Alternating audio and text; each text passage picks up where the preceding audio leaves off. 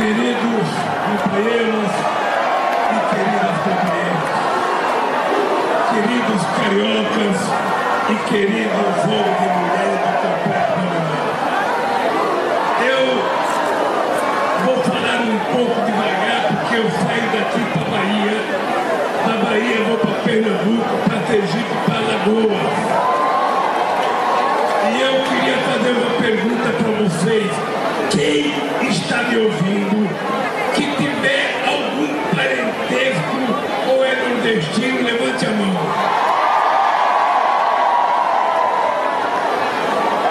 Ô Freixo, eu estou perguntando isso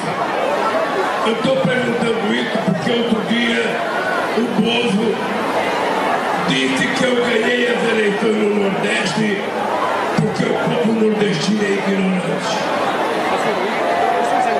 Esse cidadão, ele não tem noção do que é o povo nordestino, ele não tem noção do que é o próprio povo carioca, porque a vida dele sempre foi ligada aos milicianos que mataram Mariana. E eu tenho pedido para qualquer pessoa que tenha uma gota de sangue nordestino não votar nesse cidadão, porque ele não serve para presidir nem o Rio de Janeiro, nem São Paulo e muito menos o Nordeste brasileiro, porque ele não conhece de povo.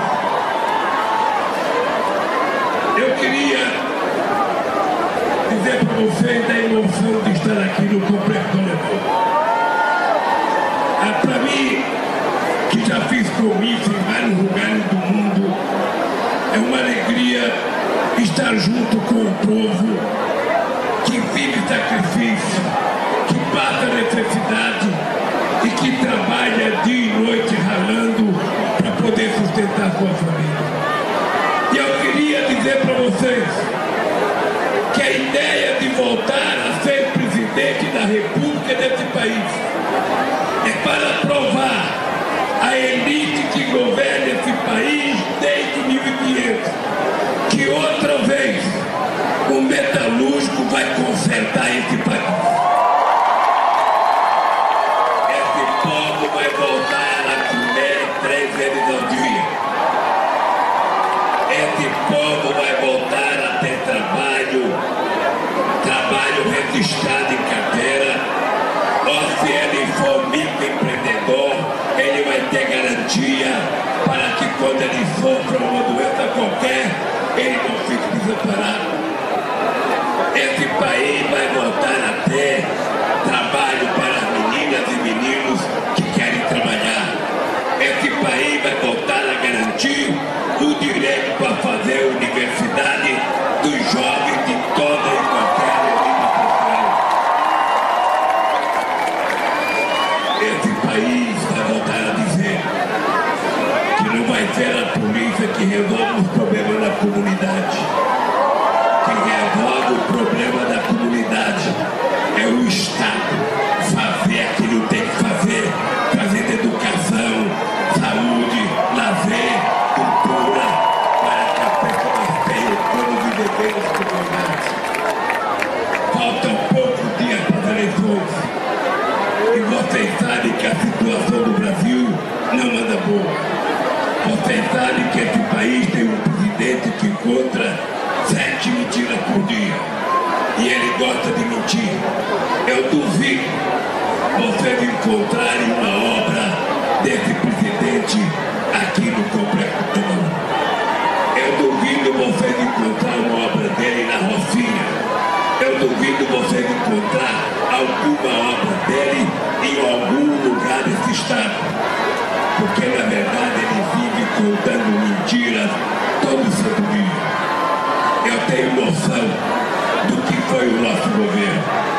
Primeiro eu quero dizer para o companheiro Eduardo Paz, que foi prefeito quando eu fui presidente. Nunca na história desse país um presidente investiu tantos recursos no Rio de Janeiro como eu investi quando era presidente da República. Nunca um presidente construiu tantas casas populares como nós construímos aqui no Rio de Janeiro, nunca gerou-se tanto emprego como gerou no tempo que eu era presidente da República. Eu lembro, e vocês se lembram, que quando eu cheguei na Presidência da República, a indústria naval estava quebrada. A gente não produzia mais navio, a gente não fazia sonda e a gente não fazia plataforma da Petrobras. A gente comprava na Coreia, a gente comprava de Singapura. E eu disse que a gente ia fazer, e nós fizemos 8 estaleiros nesse país. Passamos a fazer sonda, a fazer plataforma. E a indústria naval, que tinha 3 mil trabalhadores, passou a ter 86 mil trabalhadores. Eles dizem que houve tremores. Eles dizem que houve corrupção na Petrobras. Quando tem corrupção, a gente não prejudica os trabalhadores, a gente prende o corrupto, a gente prende o empresário, mas não fecha a fábrica. Foi assim na Coreia, foi assim na Volkswagen na Alemanha e foi assim na França. Aqui no Brasil, eles quebraram as empresas de engenharia civil. 4 milhões e 400 mil pessoas perderam o emprego. Deixou de se investir 270 bilhões de reais nesse Estado e o Estado deixou de arrecadar 58 bilhões de reais de imposto. Pois bem, companheiros e companheiras, nós vamos ganhar essas eleições. E nós vamos ganhar essas eleições para que o nosso país volte a ser respeitado. Nós vamos ganhar essas eleições para que as mulheres brasileiras ganhem salário igual do homem quando ela exercer a mesma função. Nós vamos ganhar as eleições e vamos fortalecer o Ministério da Igualdade Racial para que a gente acabe de uma vez por todas com o preconceito nesse país. Eu tenho orgulho de ter sido o presidente que mais fez universidade na história do Brasil. Eu tenho orgulho de que quando eu cheguei na presidência, a gente tinha 3 milhões e meio de jovens na universidade. Quando eu deixei a presidência, a gente tinha 8 milhões e meio. Nós colocamos 5 milhões de jovens agora na universidade. E não era apenas pessoas brancas. Hoje, negros e pardos são maioria na universidade brasileira. Por isso, companheiros e companheiras, eu quero me despedir de vocês, agradecendo de coração o carinho de vocês, agradecendo o amor que vocês dedicaram a mim, dizendo a vocês, nós iremos construir um país onde, ao invés de armas, a gente distribua livro, onde, ao invés de ódio, a gente distribua amor, onde o salário mínimo vai voltar a aumentar todo ano, aonde os aposentados vão ter um aumento justo, aonde a gente vai cuidar das pessoas com muito carinho, sobretudo acabar com o feminicídio, porque mulher não é objeto de camisa, mulher é muito importante e mulher para ser respeitada. Por isso, companheiros e companheiras do Complexo Alemão, companheiros que me ajudaram nessa caminhada aqui, eu não sei como agradecer a vocês. Não sei como agradecer. Uma coisa a gente vai fazer. A gente vai recriar o Ministério da Cultura. Em cada capital haverá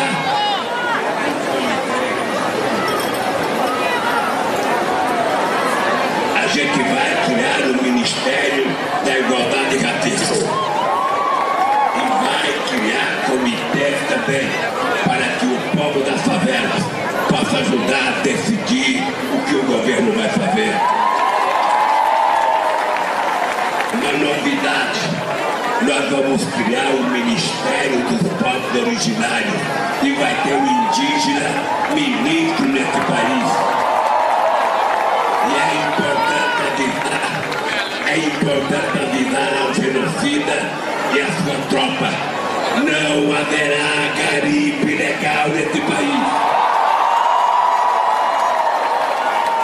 Não haverá derrubada ou queimada na Amazônia para plantar soja, cana-de-açúcar, criar ou milho.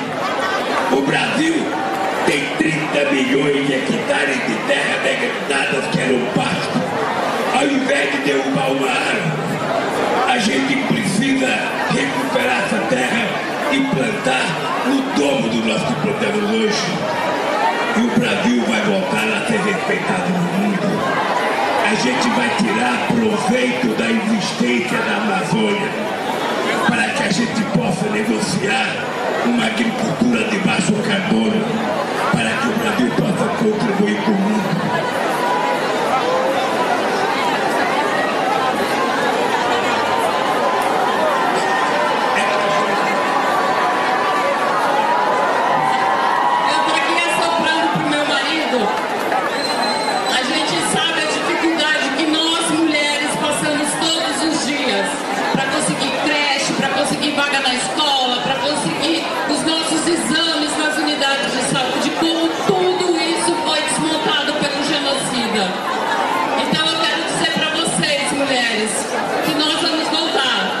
Lula e eu. E nós mulheres vamos ser olhadas com muito mais carinho e muito mais atenção. As nossas crianças vão ter escola em tempo integral, a gente vai fazer um projeto de creches, a gente vai olhar com carinho para a saúde da mulher, que é isso que a gente está precisando. De muito mais amor e muito mais carinho. Já soprei e falei. Gente, você viu que a primeira dama está ficando metida aqui. Já tomou até o microfone na minha mão. Mas a questão da escola em tempo integral é uma necessidade. Não apenas para as crianças serem cuidadas na escola, mas para evitar que balas perdidas matem crianças brincando na rua, como acontece nesse país.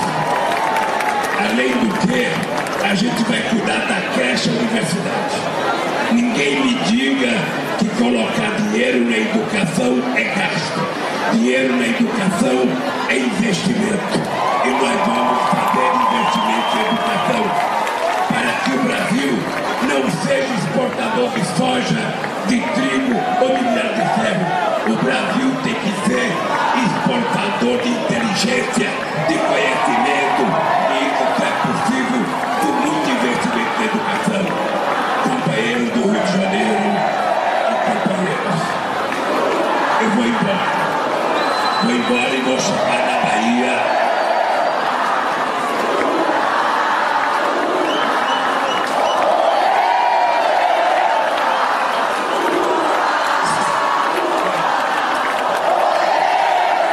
Outra coisa importante, esse país vai ter uma política muito forte para pequeno e microempreendedores. Quem quiser fazer um negócio, quem quiser abrir um negócio, vai ter dinheiro para financiar e dar oportunidade às pessoas trabalharem por conta própria. E ao mesmo tempo, a gente vai facilitar a organização do povo em cooperativas. E mais ainda, a gente vai voltar a fazer com que o BNDES seja um banco de fomento nesse país para que a gente possa crescer. Eu só queria dizer para vocês que eles estão dizendo que o aumento da gasolina é por causa do dólar. Eu queria dizer para vocês que em 2008 eu era presidente, teve a crise econômica, o barril do petróleo foi para 147 dólares e o preço da gasolina aqui era apenas R$ 2,60. Que o gás de cozinha não subiu uma única vez quando eu fui presidente da República.